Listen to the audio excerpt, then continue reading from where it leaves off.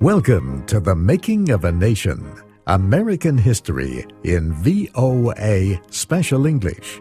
I'm Steve Ember. This week in our series, we look back at the presidential election of 1976. When Vice President Gerald Ford became president in 1974, he took office during a crisis.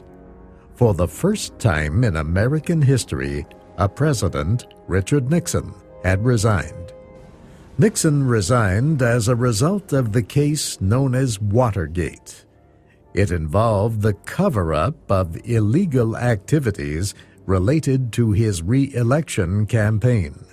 Lies about Watergate only added to the mistrust of Americans angry at having been misled about the war in Vietnam. After Vietnam and Watergate, many people no longer believed their public officials. Voters rejected Gerald Ford, a Republican, in the presidential election of 1976. Instead, they chose Jimmy Carter, the candidate of the Democrats. Why? One reason was that Ford had pardoned Nixon. He declared a pardon for any crimes that Nixon might have committed. This made many people angry. Also, he refused requests for federal aid for New York and other cities. Voters may have felt that he was not concerned about the problems of poor people. Others believe that unemployment and inflation defeated Gerald Ford. He was not able to deal effectively with these problems during his short presidency. There was competition for the Republican Party nomination in 1976. Ford's chief opponent was Ronald Reagan, who had just served 2 terms as governor of California.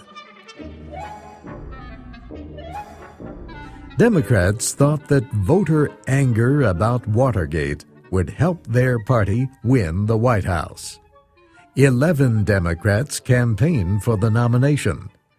2 well-known politicians did not campaign, but they said they would serve if no other candidate won the party's support. They were former Vice President Hubert Humphrey and Senator Ted Kennedy. One of the lesser-known candidates was the former governor of Georgia, Jimmy Carter. My name is Jimmy Carter, and I'm running for president. Political experts gave him little chance of winning the nomination. Most Democrats did not even know who he was.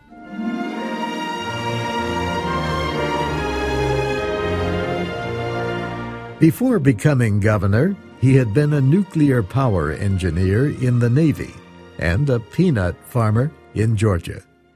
Again and again, he told people that he was not part of the political establishment in Washington. He also had strong Christian beliefs. This appealed to a lot of voters. Many voters supported Carter in the primary elections leading up to the party's nominating convention. His victory in the Florida primary was especially important. He defeated another politician from the South, Governor George Wallace of Alabama. Jimmy Carter represented what was called the New South. He made it clear that he opposed the ideas of the Old South, like discrimination against blacks. George Wallace spoke of creating a better life for both blacks and whites. Yet he had strongly defended racial separation for most of his political life.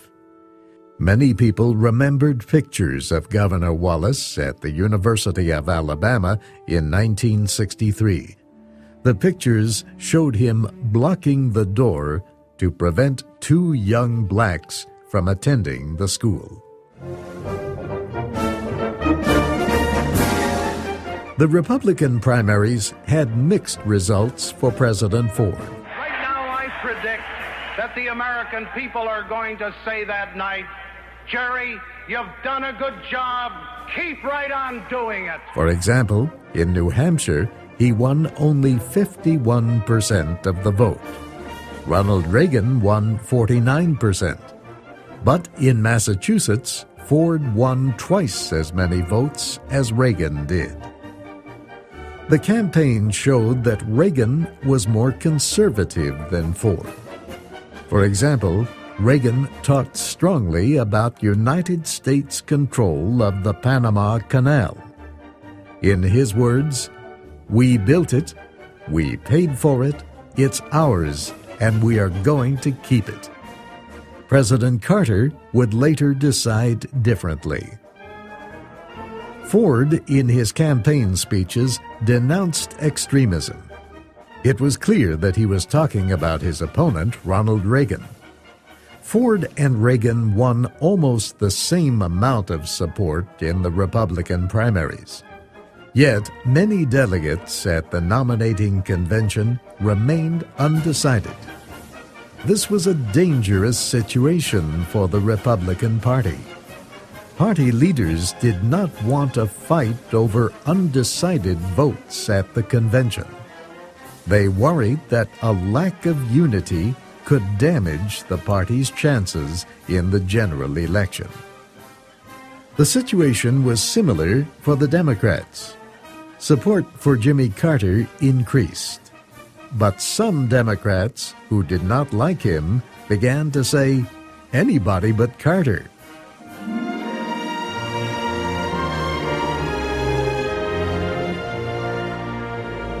Carter's campaign message was that he did not have ties to special interest groups, that he would be different. I see an America that is turned away from scandals and corruption. I see an American president who governs with vigor and with vision and affirmative leadership. A president who is not isolated from our people, but a president who feels your pain and who shares your dreams. I see an America on the move again, united, its wounds healed, an America entering its third century with confidence and competence and compassion, an America that lives up to the majesty of its Constitution and the simple decency of its people. This is my vision of America. I hope you share it, and I hope you will help me fight for it. Many people liked what they heard. Carter won the Democratic primaries in Georgia, Alabama, and Indiana.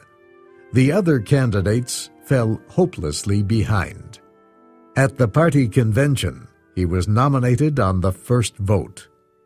In his acceptance speech, he repeated the line that he continually used with voters. My name is Jimmy Carter, and I'm running for president. Carter said there was a fear that America's best years were over. He said the nation's best was still to come. 1976 will not be a year of politics as usual. It can be a year of inspiration and hope, and it will be a year of concern, of quiet and sober reassessment of our nation's character and purpose. A year when voters have already confounded the experts. And I guarantee you that it will be the year when we give the government of this country back to the people of this country. Walter Mondale, a senator from Minnesota, became the party's vice presidential candidate.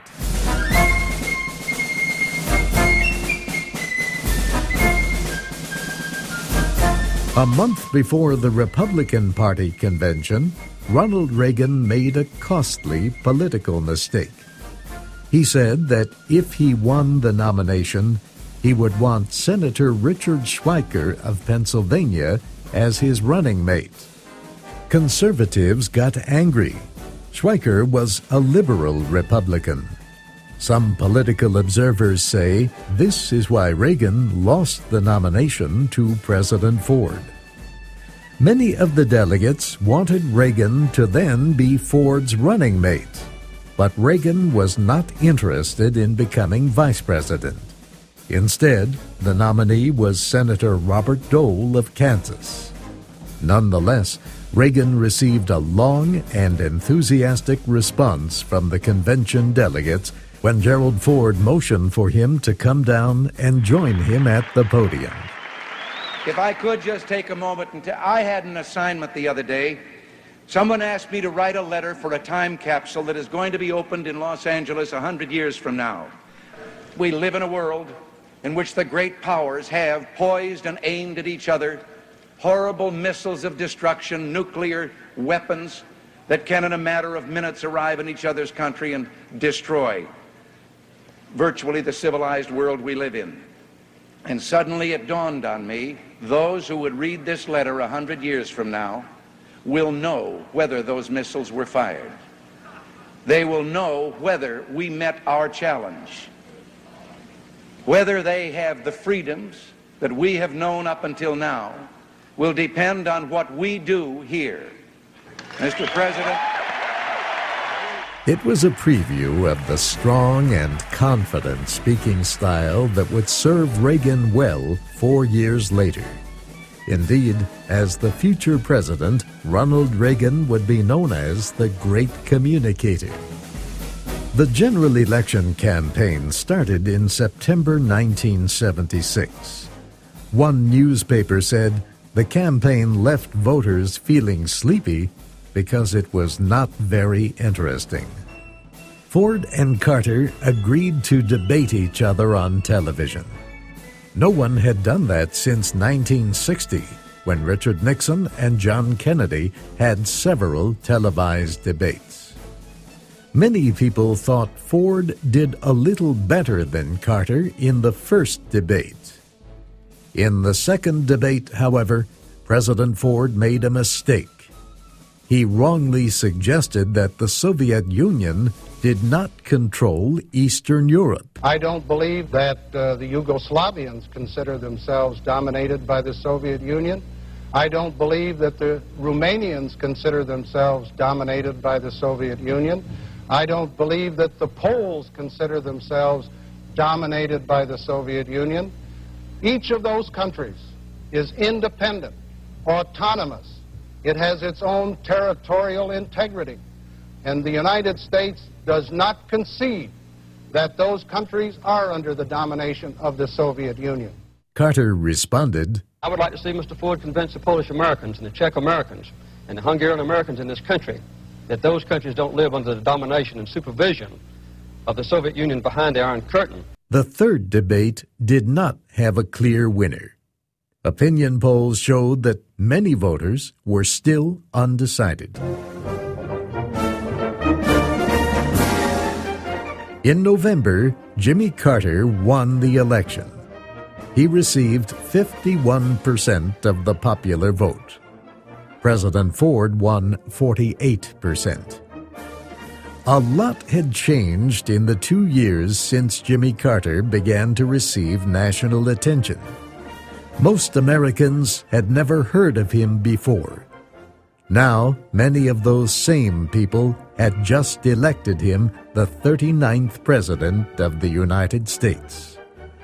A look at the Carter presidency next week.